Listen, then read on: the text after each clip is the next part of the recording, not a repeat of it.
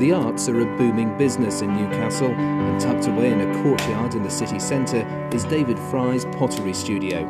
It's the only one of its kind in the middle of town and specialises in ceramic ware. David moved into the centre after he designed and fired floor tiles for a development in the city. They were so impressed with what he did that he decided to set up shop and make a business out of clay.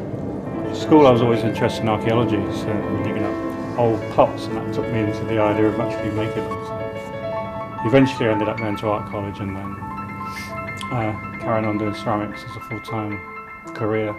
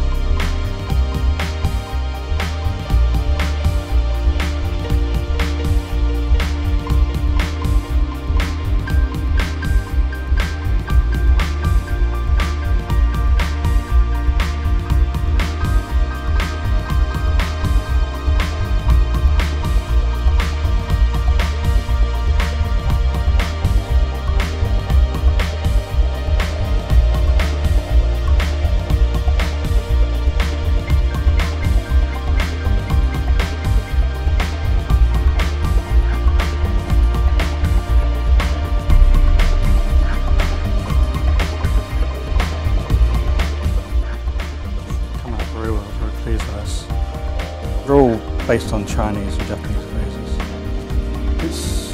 It's a bowl, as you can see, but I threw it on the wheel, so it's a throw and shape.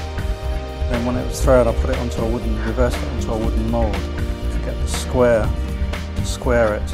So I reversed it like that and squared the base. So it's a combination of throwing and hand building.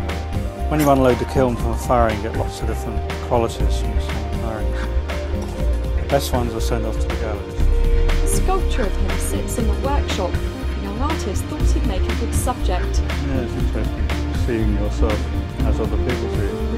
Well, it says I look serious, I suppose. Other people have seen it said, well, you look very serious. But I suppose that's true. Maybe I am. A lasting tribute to a master potter.